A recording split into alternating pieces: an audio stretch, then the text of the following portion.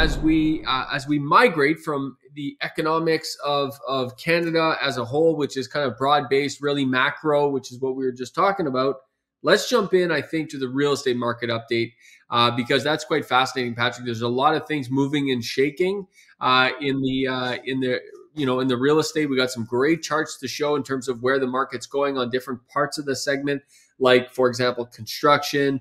We got mortgage rates, we got amortizations, we got listings, we got all kinds of different things. And again, this update, folks, is relatively broad-based. We're going to be talking about provinces in general. So the economic update was kind of Canada as a whole there, which, as you know, as real estate investors, we're not really concerned. We're not as concerned with what's happening. I mean, we want Canada to do well, but what we really want is our region to specifically be doing well. So that's Canada. Now let's dive into a real estate market update, specifically on the provincial, Patrick. I think the first thing that's interesting is this. RBC came out with a interesting new report that says 43% of its residential mortgages have an amortization period longer than 25 years. That's as of July, and that's up from 40% a year earlier. That means 3%. It's went from 40 to 43%. But here's the kicker. It was 26% in January of 2022. That means it's doubled, just about doubled in terms of amortization. Now, we've been telling real estate investors actually for the last probably 6-8 months that this is what the banks are doing. They're not letting people go into default. They're raising amortizations, which is why you're not seeing a lot of defaults out there, but you are seeing amortizations that are lengthy. You know, you had someone that used to have a mortgage for 18, 17, 15 years, and now their mortgage is re-amortized to 25, 28, 30. I have one mortgage up to 32 years now. Wow. Yeah, I mean, this is the bank's reaction to it. And you got to look at it and go, the bank doesn't want to own your real estate, so they're going to do whatever they can to support you. Most banks will. There's going to be instances where you're going to hear stories about how they didn't do that. But as you look at this chart that you've got up, you know, about monthly mortgage payments required to purchase a typical home. I mean, at the end of the day, you see a significant increase. And so let's just, you know, we need to extrapolate on this though, JG, and remember that yes, payments are going up. We can talk about what it takes to qualify for a mortgage, but in this conversation, let's look at the cost of carrying a home, carrying a piece of property, going to drive rents from a landlord point of view, a rental housing provider point of view. But on the economic side of things, people have less income, less discretionary income because they're busy paying for a mortgage, paying for food, paying for fuel. That cost of living is increasing and discretionary income is going to shift. It already is shifting, by the way, and that in fact will slow down an economy. So back to interest rate increases, by the way, this is where Bank of Canada is going to have to make some tough decisions, and hopefully they make the right decision. And for me, the right decision is continue to pause and let this whole leg work through the system because there's a lot of catch up to do. This is interesting though. What I love about this chart, Patrick, it goes to show, and you often say it in your own loving way because you're always talking so positively about the government. But what's interesting is oftentimes the government is, they try to do what they think is the right thing. And here's a good example of affordability was already at the midpoint 2022, as you can see in this chart, midpoint 2022, which is when rates started going up. That was the moment where people affordability was at its lowest, and their changes in the last 15 months has only done one thing, and that has made affordability even worse. And that this chart just shows you exactly that. Well, let's just get back to what drove all of this to begin with. You know, when the pandemic hit, they shut everything down, they flood money into the market. And of course, that is what we're paying the price for now. A total overreaction to what the pandemic was all about, the flooding of capital into the markets. I mean, that in itself is totally related to inflation, full stop. Point is this, is that when we look at the cause, much of what the government is doing, or even the central banks are doing, and this is at a global scale, is really putting band-aids, fighting fires that they created. And they're running out of, I guess, tools to use. And so this is where it gets really kind of dicey of what moves will they make. But I can say this, is that if they don't get really clear on the lag in terms of letting things work through the system, I think we're in trouble. And I don't necessarily believe that they see it that way. So we'll see. We'll see. All right, Patrick, here's another great chart actually about single family housing starts. Again, if people quickly forget, I know, and myself, yourself, everyone here, we forget really quickly. But it was in fact only in the early parts of 2022 when all these new government regulations were coming out. In Ontario, they came out.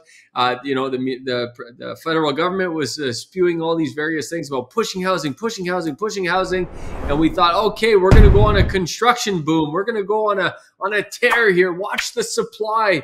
Patrick, you and I were sitting on this very show saying, I don't think so. Wait until you see this will not work its way through the system. This is all just headlines. And now we're starting to see the realities of that, because look at single family housing starts, Patrick. They are down to a low that we haven't seen, well, ever on this chart. Yeah, well, that goes back to 2010. So at the end of the day, we've talked about this many, many times. The government is not going to fix this problem, whether it be federal, provincial, municipal. They continue to get in their own way. And I don't know how they're going to deal with this. So we've got single family, and this is single family detached. And whether we look at it and say single family, it could be small multi, it could be a duplex, triplex. At the end of the day, the supply is not growing, it's actually decreasing. And there's a lot of reasons for that, not the least of which is the cost of doing business, the cost of materials. Don't forget, there was a time where builders had trouble getting supplies, and then they had trouble getting labor, and then there's of course the rising costs of capital. So I don't see this changing in a big way, in a big hurry. I see your point. So when we look at single family detached, and you and I have talked about this many times, is when we look at detached properties, that's the sweet spot for investors, I believe, to really capitalize and grow their portfolio. And whether they're buying single family and converting to a duplex or triplex, whatever that combination of things might be, expanding on lots, as you and I have talked about many times, and you've done, is those laneway units. Those are ways to take this, because that's the gap. That is the gap that is needing to be filled. And what's interesting is you see this showing up in the real estate investments in building construction. You can see that chart there. And this is going to work its way through. This has a lagging effect, Patrick. The fact that we're at an all-time low for building and for housing starts, this will have a ripple effect for many years to come, which is one of the reasons why when you speak as a real estate investor, if you're speaking to your broke neighbor who's like, you're investing in real estate, are you crazy? This is what they don't understand, is the fact that we're at all-time lows in terms of housing starts, in terms of building construction. This is only putting upward pressure on prices in the long term. Now, right now, you have the influencer called higher interest rates, which is keeping things suppressed. But I think you're going to see an incredible bull run in the real estate market once the interest rates start to stabilize, and once things start to flatten out. They don't even have to go down a whole lot, Patrick. I think that once things stabilize and investors start to feel like, okay, I can actually have a shot at this now, they'll figure out a way to make real estate profitable, because there's going to be a ton of upward pressure in the next 2, 3, 5 years on real estate. And I think you see it in those two charts if you're looking far enough ahead. So let me break it down this way, JG, and yes to all of your points. And I think that you hit on something that we don't want to step over. It's a good entry point, which is in terms of interest rates are an influencer. Are they high? Yes. Are they going to get higher? Maybe. Are they going to stay high forever? Absolutely not. No. And, to that end, I'm in my own portfolio where I've had to renew some mortgages. I've taken short-term stuff. I've even had one that I left open because I believe interest rates are going to come back down. Now, do I think they're going to go to 2%? No, but I really do see them coming back into that 4% range over the next couple of years. But here's the point. If you as an investor can see into the future, create a thesis and go, something, I can live with this interest rate right now. I can live with, break even or minimum cash flow or whatever strategy you put in place. The point is that if you're looking for those great opportunities, those great deals, because there's more and more coming onto the market, you see the gap that needs to be filled.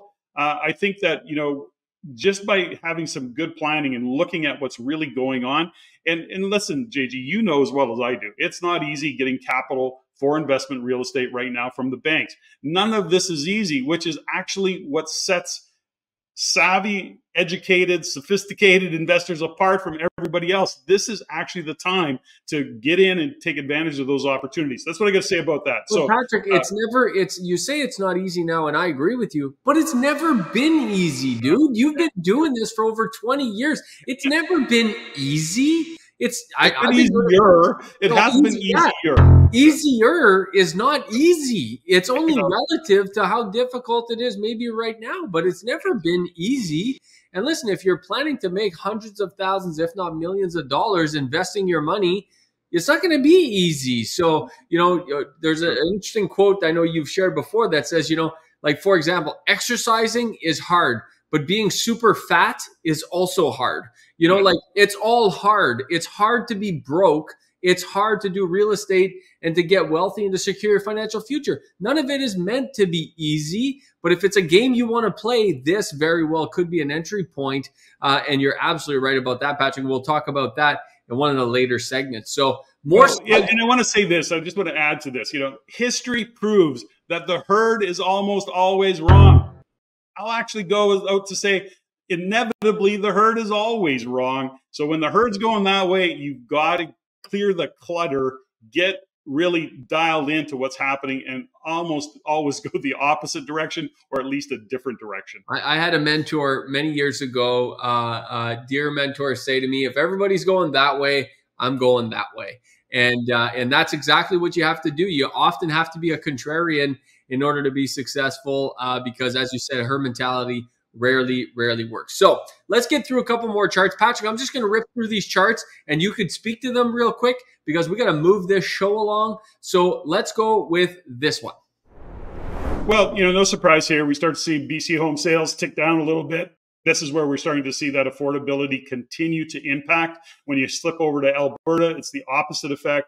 We're starting to see home sales on the rise. No surprise with that because of the number of people that are moving in, the quality of the people that are moving in terms of income and ability to earn, and interprovincial migration. So in other words, they're not new immigrants. There are lots of new immigrants going into Alberta, but there's lots of interprovincial who are established in Canada. They've got a credit rating. They're actually going to another job so they can actually buy. So you're starting to see sales remain strong in Alberta given the economy that's happening there.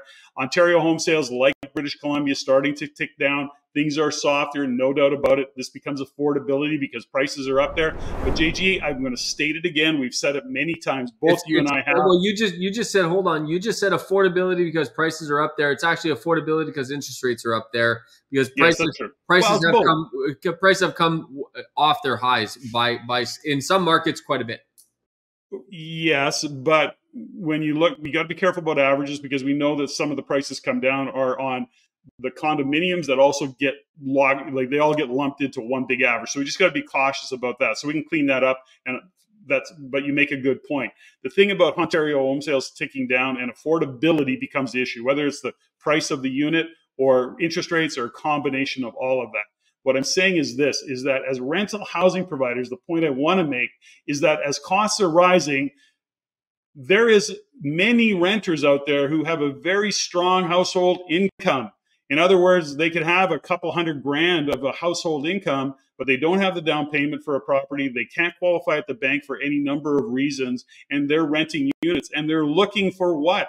They're looking for a unit to rent that they would actually want to buy as their home. So the quality of that home goes back to that detached unit is really in demand. So I just want to say that we have to realize that the quality and the demographic of what we're seeing as renters is really shifted because of this affordability issue. And that's the point I want to make kind of in here. So at the end of the day, things are coming down. Sales in Ontario for any number of reasons, and affordability, whatever makes that up, is a primary cause. Listings, as you can see from this chart, listings have gone up for sure. They've gone up considerably in Canada. Now, regionally, though, things are a little different. We're going to show you some regional stuff in a second, so stay tuned for that. But active listings in BC have ticked up. Active listings in Alberta have ticked down. So you can start to see the different provinces and how they're moving differently. Again, even within the provinces, and we're going to dig into Ontario here and actually show you the different regions of the GTA.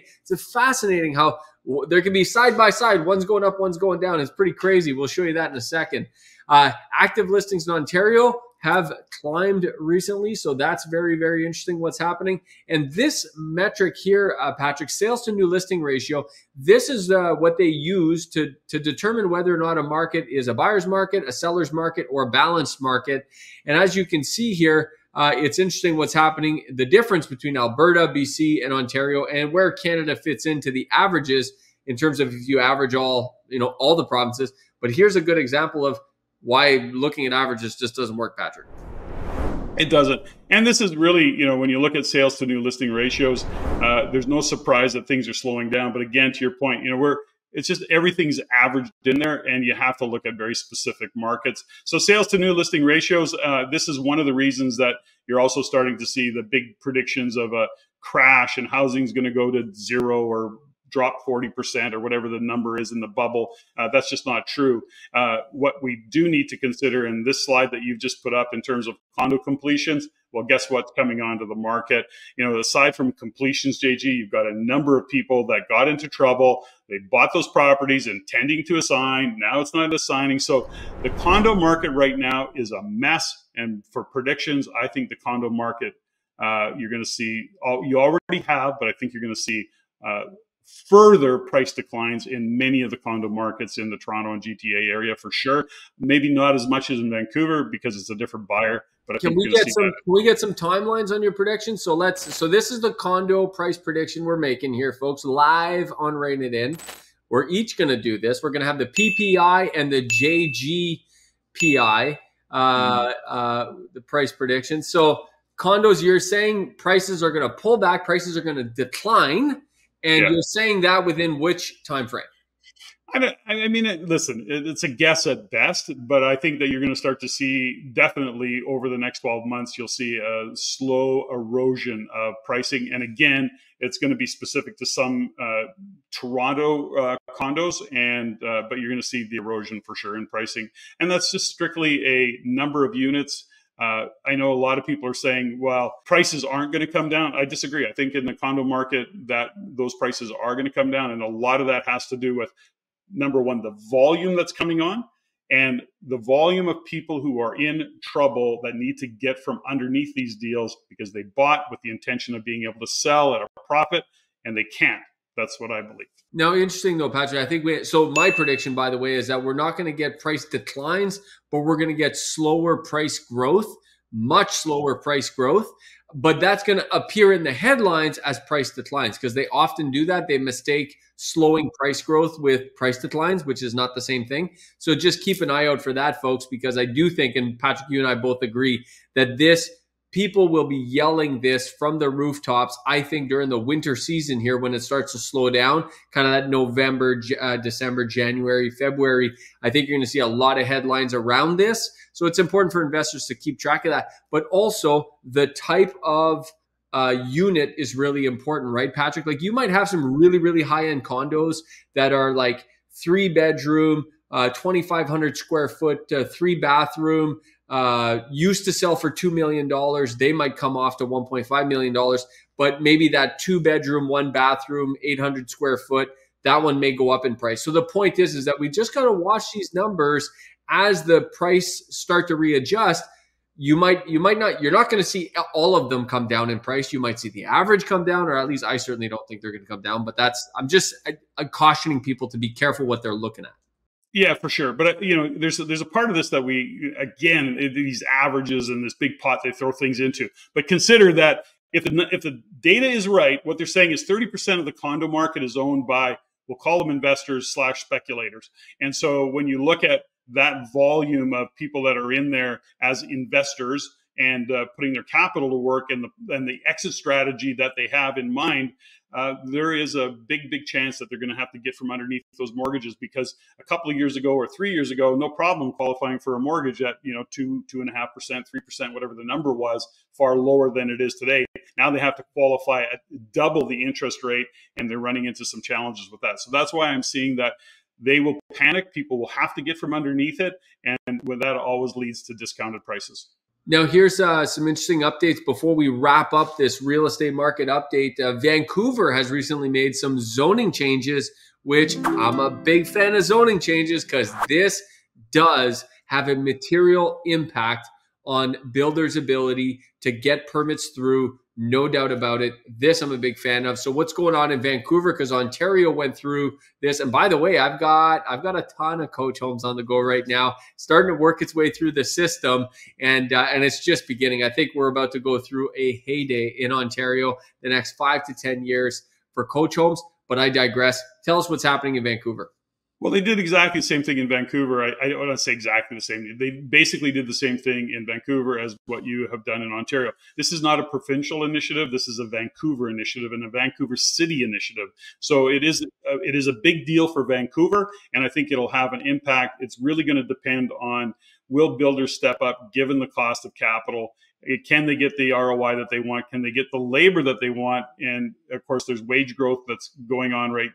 That they're fighting, and there's some headwinds, right? So there's a lot of things going on, but this is definitely a move in the right direction. Stop being so pessimistic on it. This is a damn good thing, buddy. Enough with the pessimism. This is a really good thing. And I'll tell you, we're starting to have this happen though, Patrick, which is good, is municipalities are starting to up each other, which I like.